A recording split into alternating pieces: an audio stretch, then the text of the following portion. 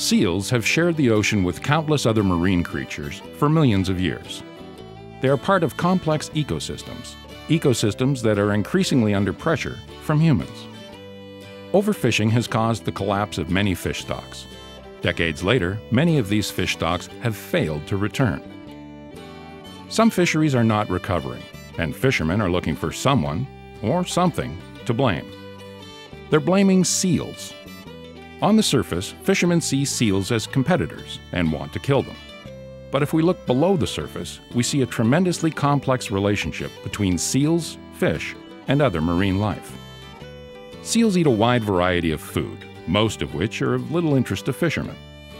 All marine animals, from plankton to whales, need to eat, and their interactions contribute to the formation of complex marine ecosystems.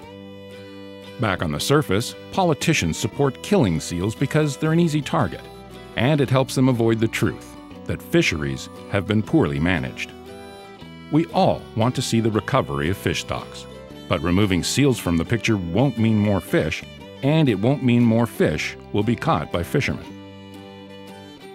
Killing seals could cause an increase of other predators, resulting in fewer fish, and it could destabilize the ecosystem in ways we cannot begin to predict.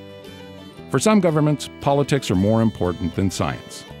Many countries have already tried killing seals to help fish stocks, and their efforts have failed.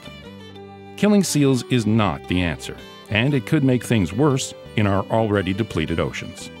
Tell the government to look below the surface, separate science from politics, and stop blaming seals.